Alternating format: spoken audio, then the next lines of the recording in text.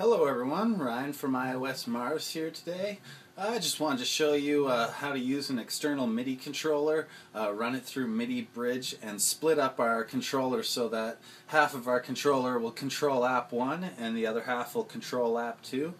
I'm going to use Audiobus today just to keep my programs running in the background, because that's very important for this. So you can put any output app you want in there to record the results and whatever effect you want.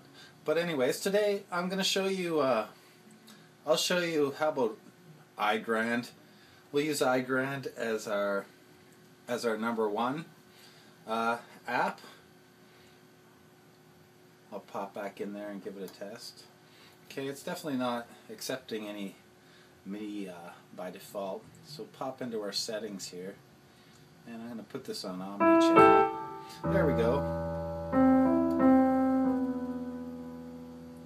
So we'll put this back on channel 1 actually, so that it'll be in our this half of our keyboard when we're done setting up. So let's go back to the Audiobus app, and we'll open. I use AnyMoog a lot, so I'll try something else here. How about Magellan today? We'll use Magellan as our second half of our app, or of our controller.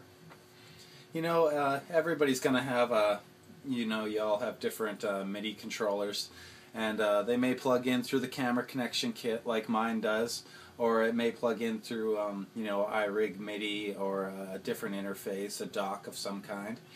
So it's really up to you to figure out for your specific controller how to set things up. But one of the things I'm gonna say is you have to take your channel and set it to like channel 8 or 9. We're just going to be using channel 1 or 2 here, so we actually don't want the key presses to come through on the apps as we're pressing the keys. We actually want to route it through MidiBridge and send it to where we want from there. So let me pop over to Magellan here.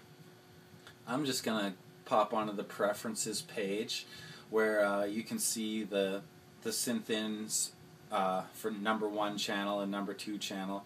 So I'm just going to turn the number 2 to number 3 and number 1 to number 2. So we're not going to use number 3, but number 1 is our horn here. So it's just a simple horn sound. So basically we're going to end up with a piano and a horn. So now I'm going to pop onto MidiBridge and we'll begin to set this up. So the first thing I'm going to show you here is that the name of my MIDI controller is the M Audio key rig. So it pops up actually saying key rig in here, which is really nice.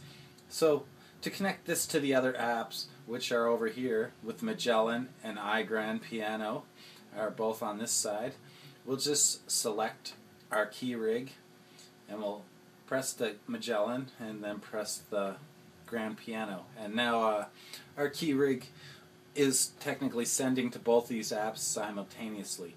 If we have our MIDI controller on Omni channel, then it would actually play both of these apps with every key press, which is kind of neat in itself. But we're going to go a step further and actually separate them so that we can play 2 different apps separately.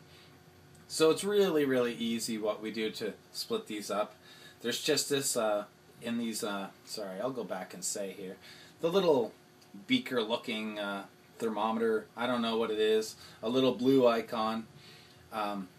You click that to get the settings for whichever app it is, and we're just going to use Node Splitter, so just turn it on by clicking that little box, and it's actually done now, but you can get some further options by clicking there, and we can set up exactly where it's going to split.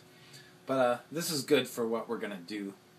So now we should be actually ready to go.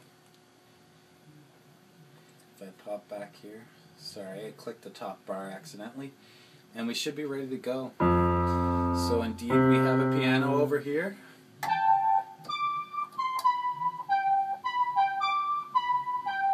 and we have our horn over there. So we could actually play these two apps at the same time.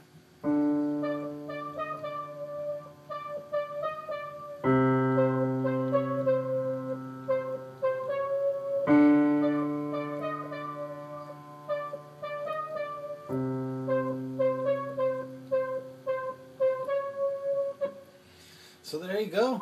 That's how to split up your MIDI controller keyboard using MidiBridge and send it to two different apps. Yeah, I hope you enjoyed this tutorial, and we'll see you again soon.